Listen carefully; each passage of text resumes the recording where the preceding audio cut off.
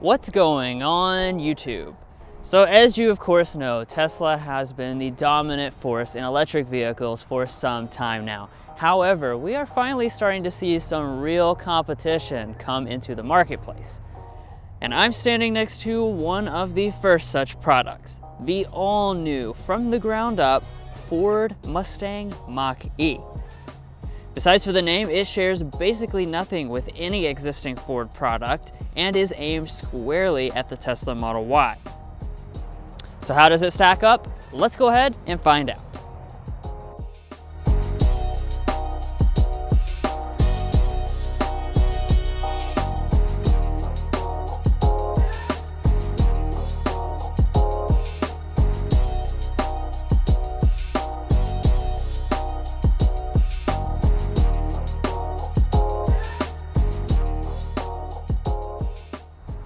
So of course this vehicle debuted to a bit of controversy because it is called a Mustang while being an electric crossover. We're not going to get into that inside of this video. Everyone's got their own opinion on that. We're going to focus on the merits of this itself. And I have to say, you can tell the merits right as soon as you walk up to it because this is a really nice looking crossover.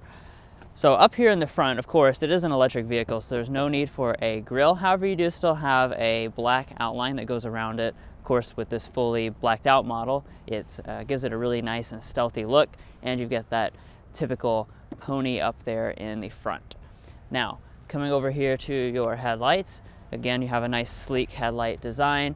The standard model is going to come with a reflector LED headlight. However, all the rest of them come with these projector LED headlights and the really nice looking dynamic turn signals. Now taking a look down here at our wheels, among the trim levels that are currently available right now, you have various 18 and 19-inch alloy options. Some of them come with the aerodynamic covers, but here with this premium model we have the really nice looking 19-inch contrast alloys that are exposed. And then, of course, you've got your Mach-E branding down here at the bottom.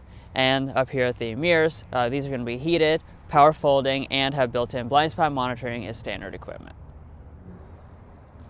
All right, so obviously one of the most unique design elements about the Mach-E is the side profile because it has that really cool sloping design that I'm a huge fan of. Now, as far as the length, it comes in at 185 inches, which is around the same as the Model Y, and you're probably noticing that the door handles are kind of hidden, and that's because here in the front, Drew will explain that, how you get in, but they're completely sleek to give it that really cool look.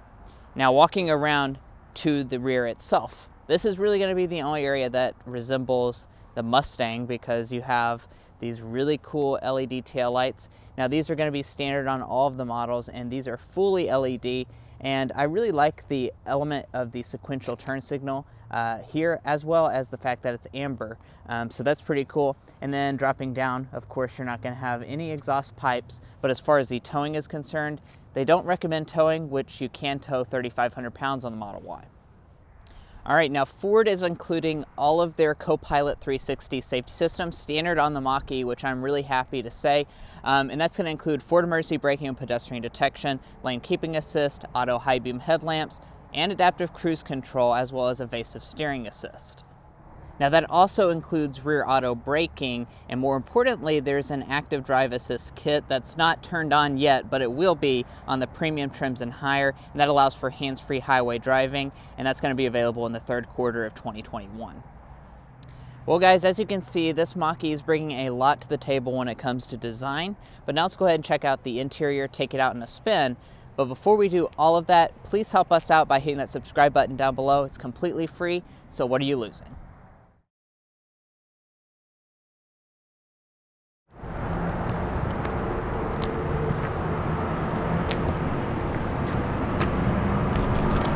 So for the Mustang Mach-E, you do have the traditional Ford key fob with the Mustang emblem on it.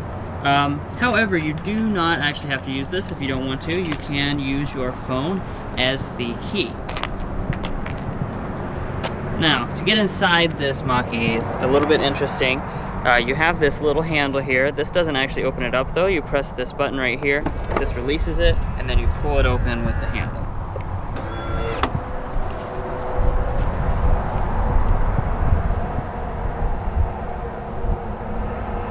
Got some really cool animations that come onto the display when you open up the door. Really nice looking stuff. Alright, but let's go ahead and talk about this cabin in general. Really cool looking space. You know, just absolutely nothing like any other Ford product. And as far as your color and material options for this premium version, you have the ActiveX leatherette seating. Extremely realistic feeling seating.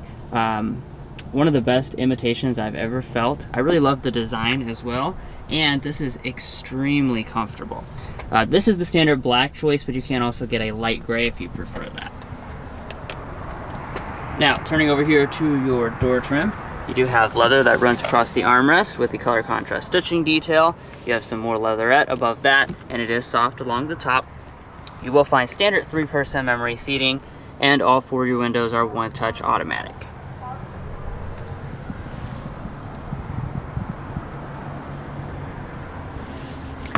Heading down here to your seats, these are the standard 8-way power adjusting seats with 2-way lumbar support.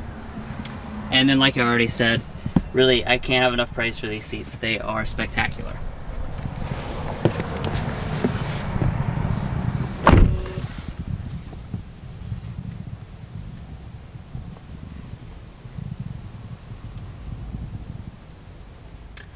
Now, of course, Tesla takes a lot of flack for build quality, and I am happy to report that Ford put their hundreds of years of manufacturing experience to good use and made this cabin a really nice place to spend time.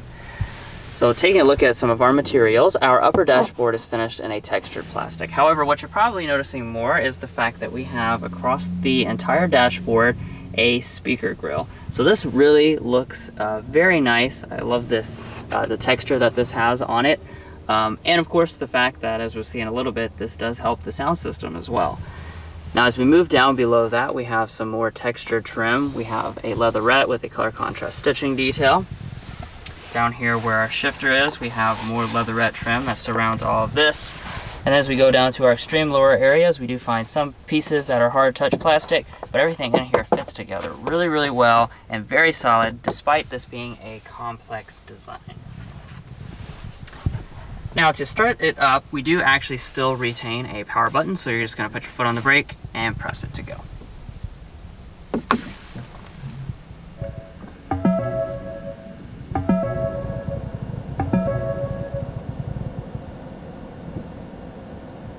And once it starts up, you can see we have a gauge cluster, kind of more like a traditional vehicle. This is 10.2 inches, of course. It's fully digital and reconfigurable, and that allows you to see things like your speed, your range, stuff like that, right in front of you instead of off to the side like in a Tesla. Since I'm looking over here, I will point out you can change the color themes of this, so you can do light, or you can do dark, or you can have it automatically adapt. Just depends on what you want, and when you change the drive modes, the design of this also changes. Now you're probably noticing we've got some flashing lights here. This is our sensor that is making sure I'm paying attention when we're using autonomous driving functions. The flashing lights you see, you cannot see those in real life. I want to emphasize that. You cannot see those in real life. This is something that the camera picks up on for some reason, but you won't see weird flashing lights distracting you in real life. Now, coming back to the steering wheel, we got a really nice looking leather wrap steering wheel. It does have a double color contrast stitching detail, really nice leather, and of course your Mustang emblem on the front. As far as the wheel itself, it is going to be manual tilt and telescoping, and here with this premium model, it is also heated. Alright, now let's go ahead and look into interior storage, because this is super impressive. So I'll start out underneath of our armrest here. You have a little console. I shouldn't say little, because when you slide it open, it's actually quite large. You do have a felt lining down here at the bottom and lots of space inside. Now there's a ton of places I can stick the coupons, but I'm going to stick them in here since this is the enclosed area. And as you can see, they fit in there just fine. Now as we move on from there, you're going to notice you have your cup holders. You have another floating console here, with this part being a wireless phone charging pad, and then you have your 2 USB ports up there. But we're not done yet. Underneath of that, we have another storage area where you can stick you know, just about anything, and it is kind of hidden underneath of the first item. So definitely tons and tons of storage inside of here and good utilization of space. Now, one of the reasons we can utilize that space is because we have an electronic shifter. So this is very similar to other Ford products. You're just going to twist to D for drive. You do have a low mode if you need to use that. And then R is for reverse. Now when you go into reverse, you're going to notice we have a 360-degree camera system on board with this premium model. That's noteworthy because that's something not available on the Model Y. Really nice display here. It's extremely large, takes up almost the entire 15.5-inch display. You do have active trajectory, you got your 360 views up here. You can also tap to see certain regions so that you make sure you don't hit a curb or something like that. And you do also have automatic, parallel, and perpendicular parking abilities. Then for park, just twist over to the P, and you do have an electronic parking brake. But now let's go ahead and get to the elephant in the cabin, and that is this gigantic 15.5-inch display. So just like many other electric products, most of what's going on in the cabin is somehow located inside of this display. So I'm just going to systematically kind of go through all the different things you can expect. And I will talk about, kind of broadly here first, just how nice this display looks. In addition to just being gigantic, the resolution on board is fantastic and definitely in line with what you get from a Tesla product. So let's start down here at the bottom. This is going to be our climate controls. So to activate that, you're just going to tap, and then you can drag up and down to set your temperature to whatever you want. Of course, it is dual zone automatic climate control, so you can adjust that right there. You also have your 3-stage heated seats that do automatically come on and off as needed, and we also have a heated steering wheel like I already mentioned. Now, one of the coolest things about this display is right here in the display we have a physical volume knob that's embedded into it. That to me is really, really cool, and I love that touch to still have the analog ability to turn the volume knob. Now, as far as the actual speaker setup itself, this is a 10-speaker Bang & Olufsen sound system. So let's go ahead and give this a sample.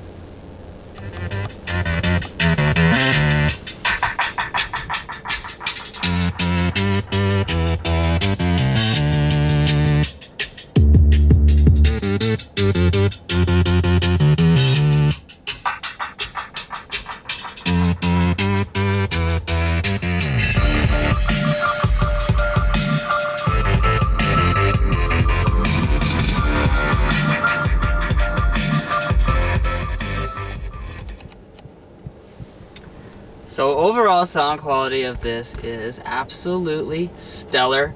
Really, really nicely fills up the cabin, lots of bass, just like all the other Bang & Olufsen sound systems and other Ford products, and I definitely say it's better than the stereo system in our Model 3. Okay, so let's see, we've got a lot more things to talk about. I won't be able to talk about everything in here because this is a tremendously complicated system.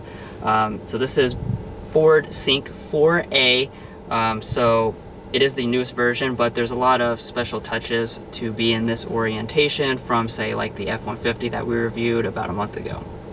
So as far as the general interface, it's mostly split into the main section of whatever you have pulled up here. Then you've got these little tabs down here at the bottom. It's kind of like multitasking. So when you tap on the specific tab, it moves up to the top portion, as you can see, like that. So I did that with navigation. You can also expand that to take up more of the space and make those little cards smaller. But that's more or less what it is, kind of like a tablet. You've got the multitasking and then the top part. Taking a look at the navigation, since I have it pulled up, of course you have really nice graphics. This is a nice and responsive system for the most part, though you do run into a little bit of lag because some of the animations and stuff are very complex. If you tap here, this is where you're going to find like some applications. You also at the top have these suggested apps, so this learns from your behaviors over time.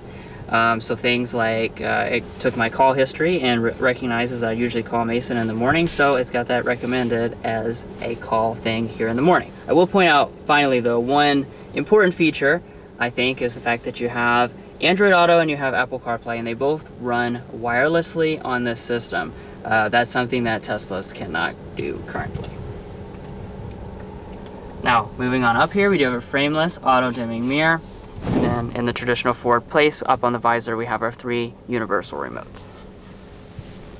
And then as I turn up here to the roof, you will notice a Tesla-like feature, and that's the fact that the entire roof is made of a piece of glass. So there is no split or anything in the middle. From front to back, we have this one seamless piece of glass, which looks really nice.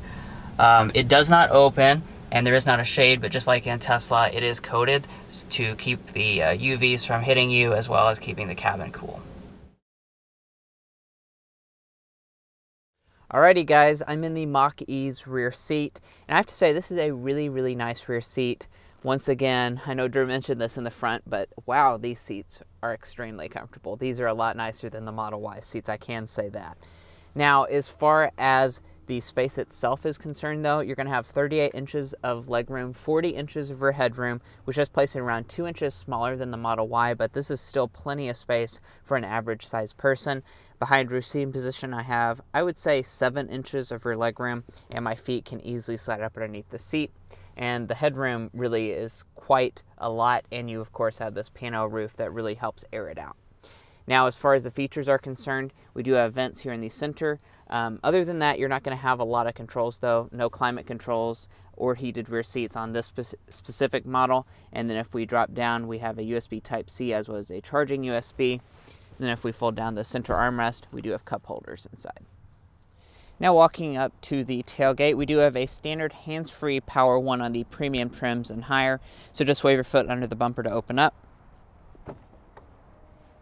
And wow, that works really fast and opens the tailgate right up. Now, as far as the space itself is concerned, you're probably curious about this metric. You're going to have 30 cubic feet of space behind the second row seats. That expands to 60 cubic feet if you fold them. If you compare that to the Tesla Model Y, that's around 10 cubic foot less, thanks to that nice sloping roof line that this Mach-E has. But really, I think that's a pretty good amount of space overall. Now, as far as how they finished it, if we lift up the floor here, we do have a little bit of space up under, I would say probably 6 inches, and it goes all the way back into the second row area. Of course, the batteries up below that. And then we do have a little cubby off to the left side, a 12-volt power outlet, as well as some lighting, and the seats do fold 60-40 split. Now, of course, the beauty of an electric SUV is that you do have a frunk. So in order to open it, you just locate the hood release, push it twice, and then run up here and then open it. Now, as far as in here, you're going to have 4.7 cubic feet of space, which is a good amount. I mean, you could definitely fit several duffel bags in here or something if you were really in a pinch for space. And I do really like that Ford has also included this nice divider system, so you can really kind of just use this space however you want to. Now, it is also watertight, and there's a drain in the bottom, so you can use this as a cooler, which is a pretty cool party trick or useful for tailgating. Over here in your passenger seat is going to be power adjusting. Then opening up the glove box for our coupons. Now, you can't buy a car if it doesn't pass the coupon test here in the glove box. And, you know, I'm happy to say this is pretty good. It's not the biggest glove box I've ever seen, but it does fit the coupons in there just fine, and you could fit a pretty big stack in there. Now up top, we have a sun visor. It does have LED lighting as well as a mirror, and you can also detach and extend.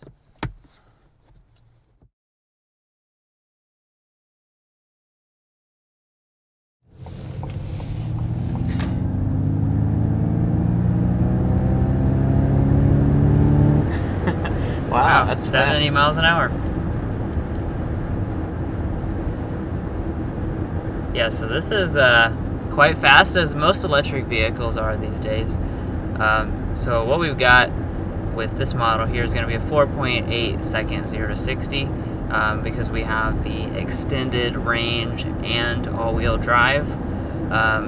That's the fastest combination that's currently available. And I say currently available because, as you might know, there's going to be a GT version, and the GT Performance Edition will go 3.5 seconds 0 to 60 estimated by Ford when that comes out. So that's going to be pretty insane. But you know, 4.8 seconds 0 to 60 is still very fast. Yeah, and that is actually above the standard range Model Y.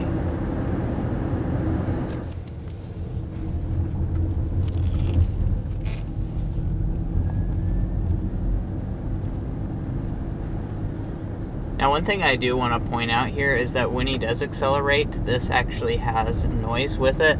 That's something you can toggle on and off in the drive modes, which we'll fiddle around with the drive modes a little bit later in this drive, but you can turn them on and off the sound effects, which is something that really the Tesla can't do at this point. Yeah, this has, I believe it's supposed to sound like a V8. It's kind of like a deeper note. It's not incredibly loud or anything, but it does give you a little bit of some kind of noise that when you're accelerating, especially when we're in unbridled, which is the basically sport mode of this vehicle. That's what we're in right now, so it's going to be the have the loudest effect. Now, speaking of unbridled, while I'm talking about it, when you go into that drive mode, this is the sportiest drive mode, and you can really tell. I mean, this is a sporty SUV, just like with the Model Y. This is definitely going to be on the sportier side of crossovers for sure. You can tell that the suspension is, pretty stiff. It's got really nice control though when you go around corners and things like that. And especially, like I was saying, when you go into unbridled mode, you have the steering that's really firms up, gets nice and tight and very fast responding.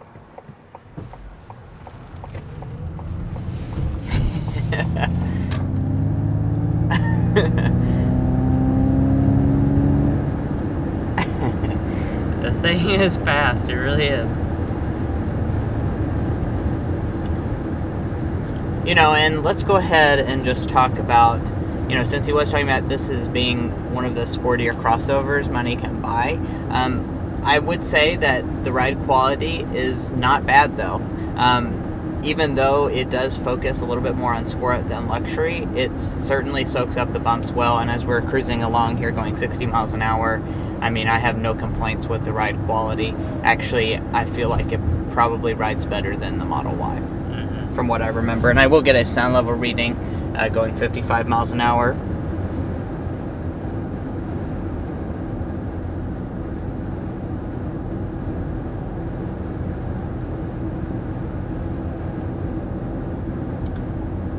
And we're looking at 56.5 decibels. So that's a good reading.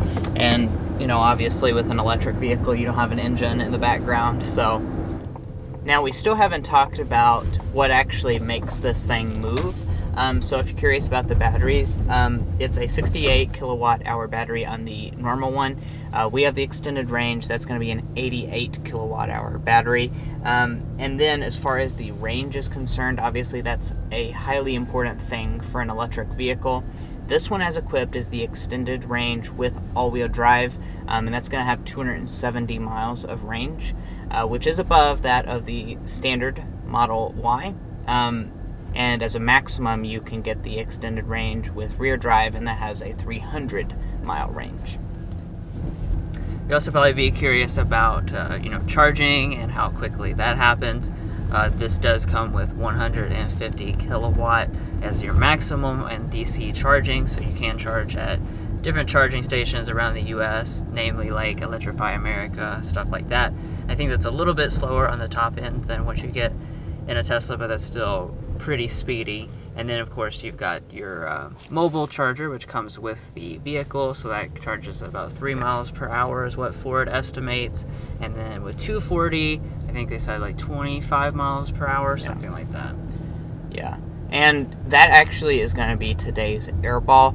Not that there's really anything wrong with the charging situation for the Mach-E, but really just the fact that this goes head-to-head against the Tesla Model Y, and that is something that this Mach-E cannot deliver. It cannot do all the supercharging network that the Tesla does have, so that's really going to be the biggest con of going for this over a Model Y.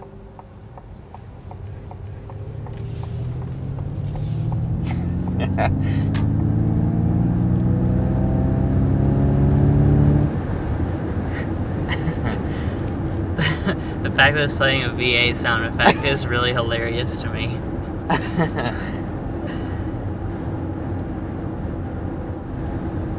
And for our slam dunk today, This is kind of an interesting one, but we decided to call it the advantages over the Model Y. Because kind of up until this point, or really recently, with electric cars, you kind of just, you look at it and you're kind of like, this does not stack up at all with like what Tesla is offering, and you know, to purchase it you'd have to make a lot of excuses, but that's not really so with this Mach-E at all. There's a lot of distinct advantages that you could point to over a Model Y, and reasons that you may prefer this over a Model Y. So, you know, that's, to me, I think is the main thing. You can actually shop this directly, head to head, and actually reasonably make the decision that you prefer this. All right, and let's do the pricing. So you're probably very curious about this because that's pretty much the downfall of a lot of electric cars. They're really expensive, and I'm happy to say this one's not too bad. So for the standard model, that's going to start at $42,895, premium $47,000, the California Route 1 $49,800, and then the GT that's not quite available yet is going to be $60,500. Now this one does have the extended battery, which is a $5,000 option, and then when you add in the destination charge of $1,100, brings this one to $56,040. Not quite as bad as you would think though, because this does still qualify for the $7,500 tax credit, which is no longer available on any Tesla product. So what you're really looking at is around 49-ish thousand bucks when you include that tax credit. So overall, it's, you know, pretty much impossible to talk about electric vehicles without talking about Tesla, and we have been comparing it throughout this video to the Model Y extensively. You know, and overall, I think that's the biggest takeaway from driving this Mach-E, is that this is a legitimately strong competitor. Ford has really done a fantastic job, and for their first full from the ground up electric vehicle, I'm really impressed and really excited for all the things to come. Well guys, that's going to wrap up this in-depth look at the all-new 2021 Ford Mustang Mach-E. We really appreciate you watching this video, and if you made it this far, I know you enjoyed watching, so be sure to hit that subscribe button down below. Don't be a bum. Join this Car Confections family. You're going to find a lot of really cool content on there, so be sure to do that. And we'll catch you next time as we sample more of the latest automotive delicacies.